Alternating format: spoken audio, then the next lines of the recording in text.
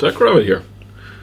Thought we'd have a little bit more detailed look at a new welding mask that I got.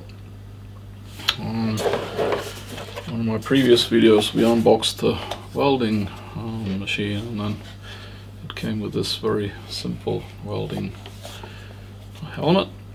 Can't really call it a helmet, visor. And this is pretty primitive. I mean, you have to hold it with one hand while you're welding, and it's got a permanently dimmed glass plate, and then the actual area here isn't that big, and it doesn't really give you that much protection over your face. And well, basically it's the head, because it's difficult to hold it very close so that you can get the full protection from all the sparks that are flying around. So anyway, I thought I'd upgrade a bit. So the next step up is to actually move into one of these bigger helmets. So let's see what we have.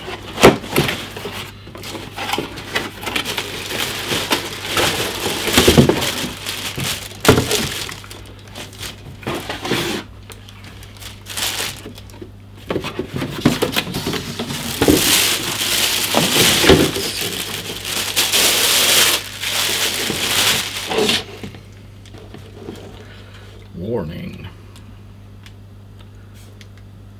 Okay, so it's got a film that you have to, it's just one. You have to remove the plastic protection before use, which makes sense.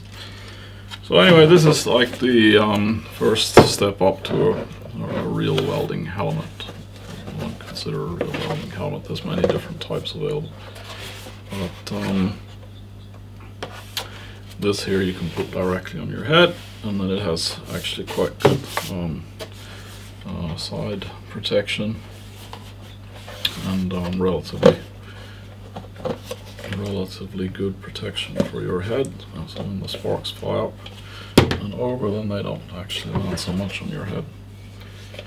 And this has got electronic dimming of the display, so it has a actual LCD display.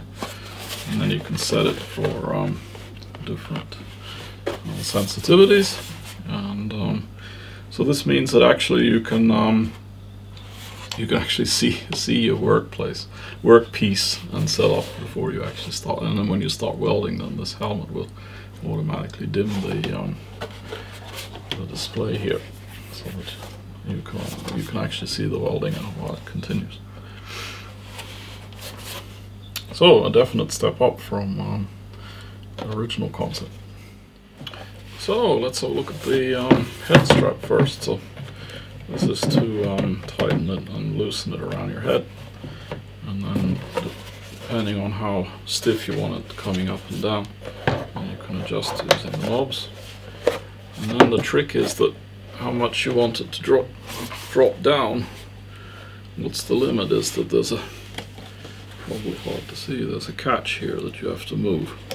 So it's got like 1, 2, 3, 4. It's got 5 positions.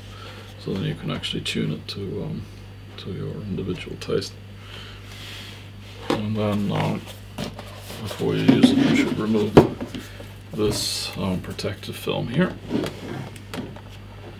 Get rid of that. And then there's another film in here that needs to be removed. Anyway, in my case, this user manual is not really totally matching the helmet. When you're looking at the breakdown of the parts, it's the pictures are slightly different. Most of the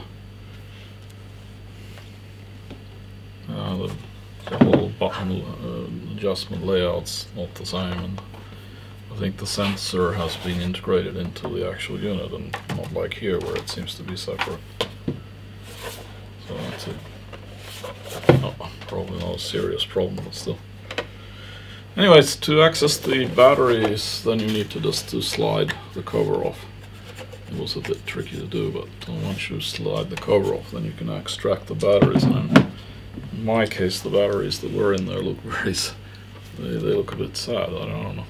I'm going to actually measure and see if these are okay, but they feel also incredibly light. But they look crap, so I don't think I'm going to use these. I'm going to change them out to new ones. So I changed out the batteries, and now you have a low battery indicator LED in there, and then there's a test button. So when you press the test button, then it actually does blacken the display. That's quite good. So I think it's in initial operating condition. So a few words about the controls. The first rotation is for sensitivity, and you actually have a position for grind also. So if you're going to use this helmet while you're grinding and you don't want it to activate the dimming effect, then you can set it into the position of grind, or otherwise you can just adjust it according to. I suppose there wasn't really any distinct instructions of exactly what setting you should put it on, so I suppose I have to set that based on experience in the work. Then we have the delay, which is that one, and that means that you can delay how fast it actually activates the dimming.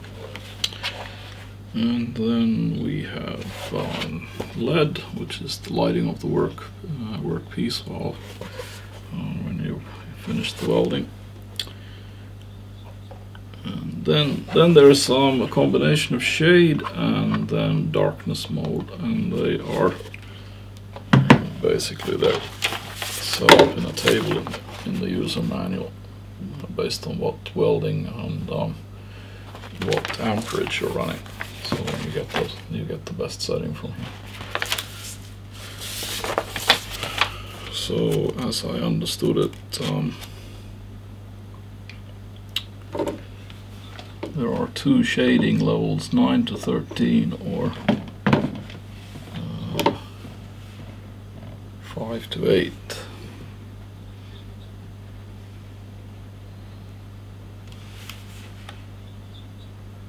Completely match that, but I'm assuming the grade area is what you should actually put the shade to, and then based on the amperage rating you should then set the dimming effect.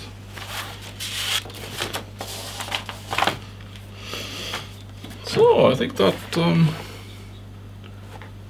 pretty much covers the basics. Feels relatively solid. We'll see how it works when we're actually constructing stuff. So, and if you thought this video was informative, consider subscribing, hit the like button if you thought it was worth it. If you'd like to support the channel and acquiring more equipment and stuff, the links are in the description if you want to buy me a cup of coffee or buy some merch. And yeah, join me in some of the fabrication videos that will be coming out, and we'll see you in the next one.